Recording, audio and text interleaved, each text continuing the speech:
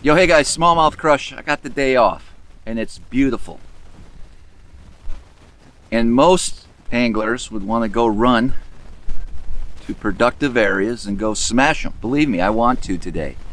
However, if you want to learn and gather new areas and learn that body of water that you're fishing, sometimes you got to put the poles away. Not saying I'm going to put them all totally away. I'm going to fish today.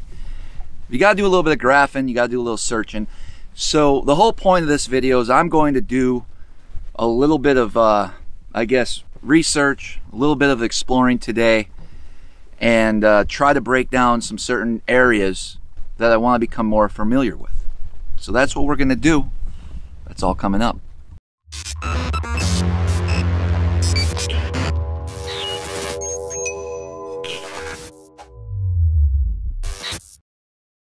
Alright, so here's the deal. I could literally leave the mouth of the river here, run south, run straight out, run to the right, run out that way, and I have areas all over the lake that I know can potentially produce fish.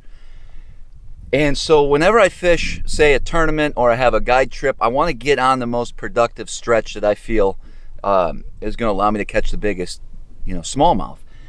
And so I have different areas, but a lot of times, some of those areas, even high percentage spots, the fish just are not there. And a lot of times when you're running big water and you have a lot of wind, you're really stuck with your decision for the day. You can't just pick up the trolling motor and go run 15, 20 miles in the opposite direction that easily. And so what I want to do is focus on some areas where I know there's fish and expand on that. And so that's what I'm going to do today. I'm picking a certain part of the lake. I'm going to take you guys along. I'm going to do a lot of graphing, show you what I'm looking for. It's going to be trolling motor down, trolling motor up, back and forth, up and down all day long, putting in the work.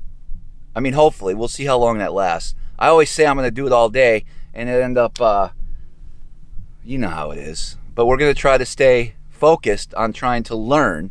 And we're going to definitely do some fishing because I got to see if there's some fish on those areas. But I'm just going to show you how I do it. So let's fire up the Camus. Let's take a little run.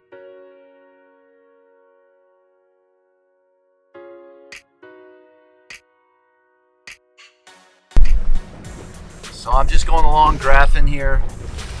This is kind of a little hump that's way offshore. Never really fished it before or really caught any. I looked at it before in the past, but I just wanted to make a quick little swing through here. And you see we got this boulder right here and here. And so I'm going to stop and scan it, see if there's anything on it with the forward-facing sonar.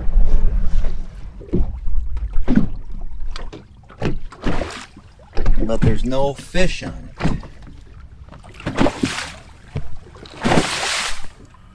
No fish on the rock. But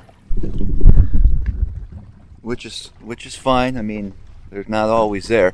Could they be there someday? Yes. So I'm going to mark that rock. I'll check it every so often and just see if there's anything on it.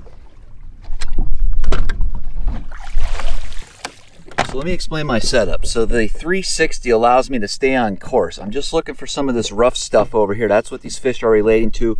Individual boulder there. So it allows me to use my live scope. I have it shooting out to 75 feet. So I see this little transition over here at 80 feet. And of course, I can see a fish sitting on it.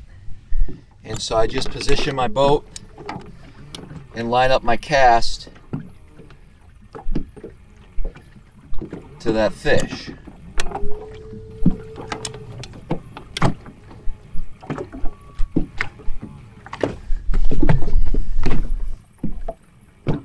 So there's some right there. You can see them on that transition. There they all are. Right there. Let's go catch those.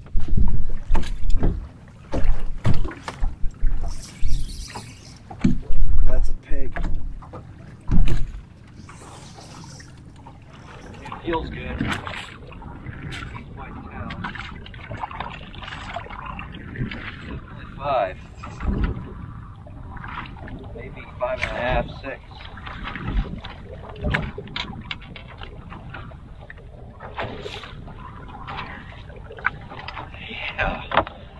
That's how we got the job done.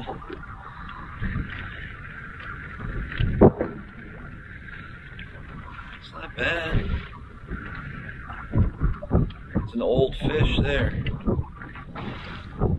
So I use a wide variety of drop shot baits. One of my standard baits is the Gajo Spirit Shad. A lot of you guys know that. And I just dab it up with a little SmallmouthCrush Magic from Procure. I just think having a little bit of scent helps. It can't hurt. It's a confidence thing. Now you can marinate it, or you can just apply as needed, which is what I'm doing now. And I'm just using the smaller black size. Typical drop shot setup. I'll vary it depending on the mood of the fish, but if I can get away with it, I like a 5/8 ounce weight. What is that, about 1.5 feet? 18 inches, leader. I'm using a size 1 Gamakatsu split shot drop shot hook. Of course, my 610 St. Croix Legend Extreme medium light, 5-pound high vis yellow Cortland master braid, and then I'm using a 6-pound leader today. 6 or 8, whatever the situation. Damn camera shuts off all the time. But I just caught another good one. It's decent. It's decent. Come on.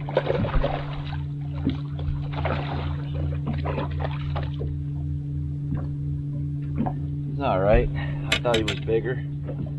We'll take him.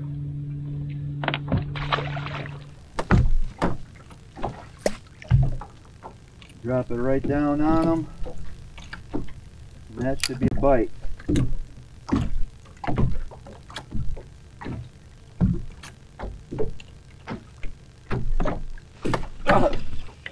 Broke me up. How?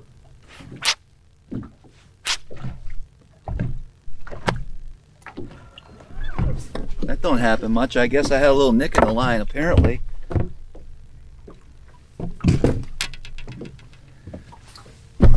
Retie. Fortunately, I was able to salvage the leader. So, you know, I have a bunch of drop shot hooks, and I do use a variety of different ones, but a lot of times I like to nose hook them and exposed hook. I tried this the decoy shot rig. I heard a lot of good things about it.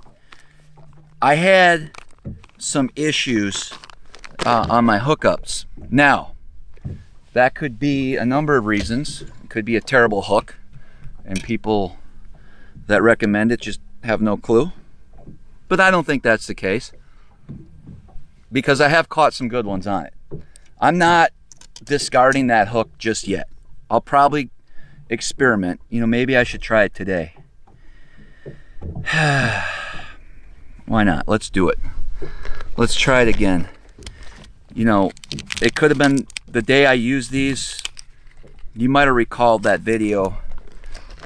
Eric and I were out, and I had like 5 missed fish on a drop shot in a row. Now those are shallower fish. I was using a medium instead of a medium light rod. Maybe that has something to do with it. Let's give it another shot here for these deep fish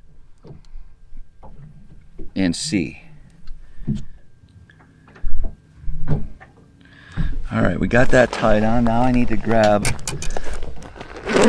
some drop shot weights. Open this up. Just for fun and whatnot, I just use I just have a bunch of 5/8 ounce that I can tie instead of clipping the line through. I just feel like I don't lose as many weights that way. Where the heck is my line? Stuck inside the box. Getting stuck on something. Come on, man. As Joe Biden would say. Come on, man. All right. And let's go with Smoke Purple. Can't go wrong with Smoke Purple ever. There we go. Got Joe Spirit Shad. We'll put some of that SmallmouthCrush Magic. I'm telling you, if you fish the Great Lakes, if you fish anywhere there's smallmouth, this is a scent you're going to want to pick up. There's a special blend, okay? I'm not going to say what it is, but it is the right stuff. It is the right stuff. You can go over to Procure's website and find that on there. All right, let's get back to work. Oh, that's a big one there, guys. Another 5. Maybe a little bigger than 5.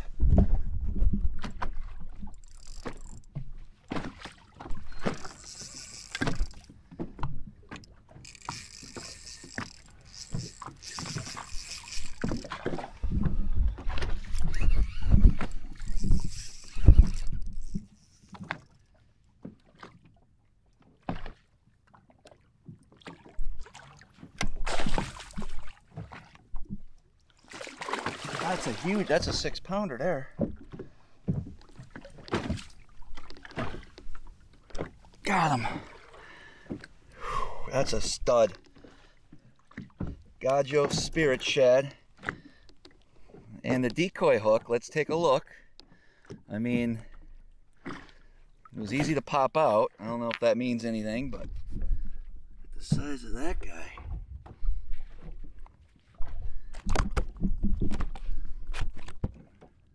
That's a stud there. We'll see you someday again, hopefully, bud. You're a nice, gorgeous fish, man. Wow.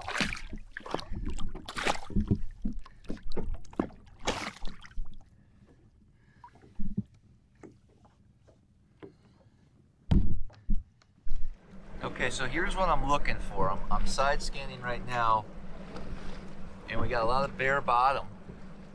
And I'm just looking for little changes. So there was a rock there, you can tell by the shadow. That's a decent sized rock. And so I marked it. And so I'm just looking for different changes, whether it be a ledge, a cluster of rocks like right up here. They don't look as clean, meaning I feel like they have some moss on it. So I'm not going to mark that cluster.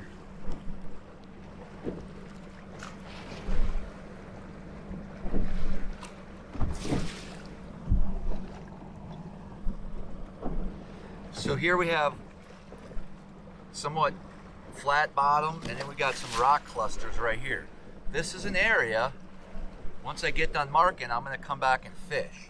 So see these rocks right up here? I'm going to just put a waypoint, and I just label it rock, and that way I know to come back and search that area a little bit better. Now if it's a big boulder, then I mark it boulder. They could be sitting on all of this right here. Now we have some changes up here. So what you don't see is the long idles and looking for fish. And so I left that area and I just searched and really didn't find much. I came upon a group here and they're not biting.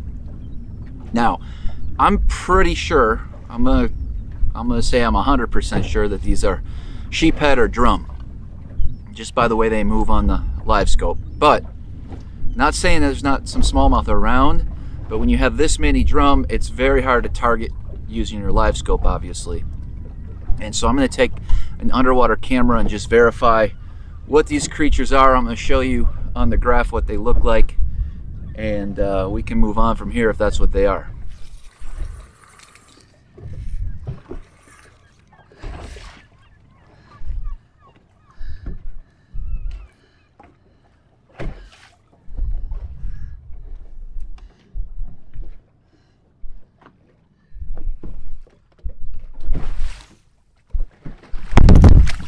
Good catch.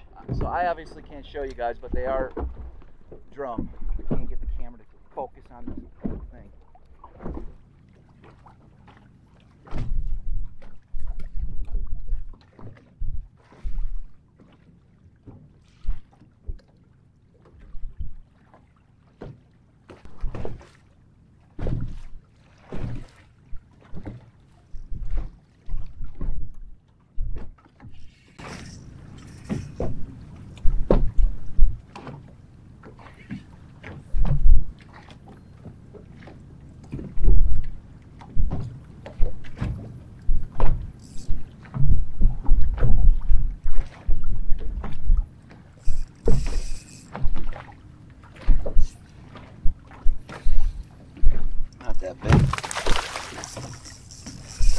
So I idled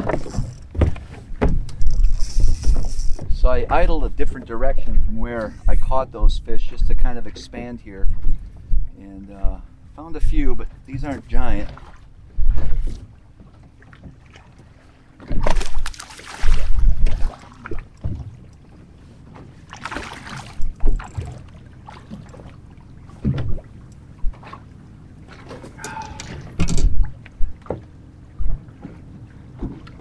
That decoy hook, I just pull it and it comes out, but they're staying on. They're staying on, but sometimes with that Gamakatsu, you need a pliers. All my fish so far today, you just pull the hook out, so I didn't lose any.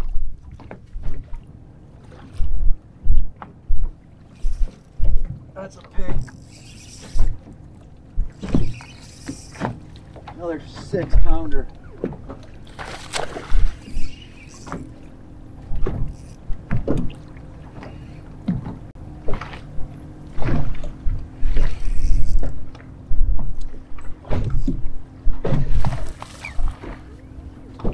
Yes, another good one.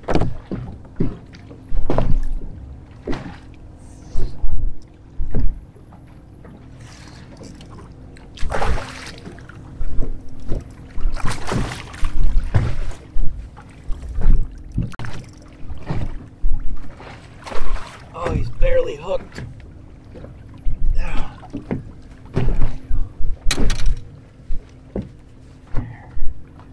So there's that decoy. Watch. Maybe I've been fortunate so far. I don't know.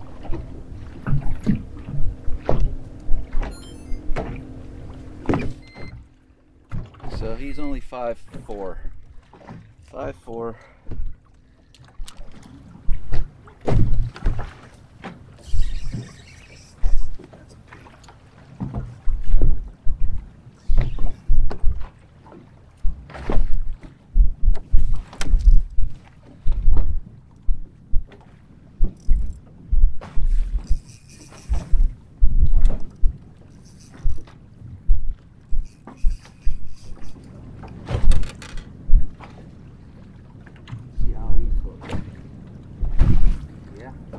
Right out.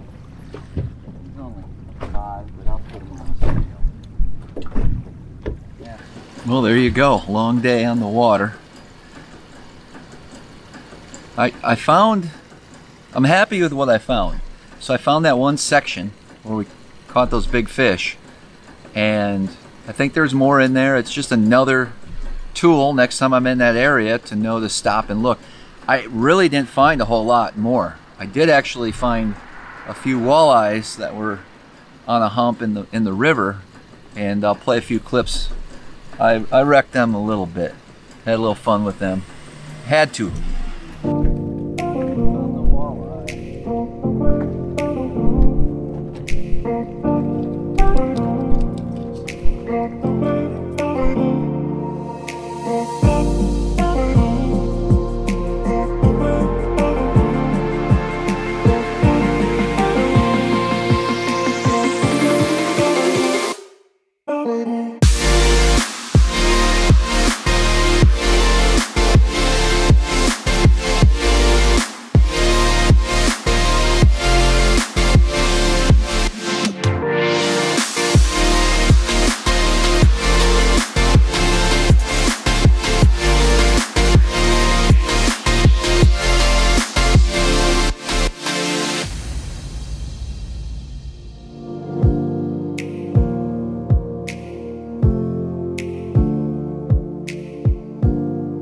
Really the key is just to expand your area and keep looking, keep searching.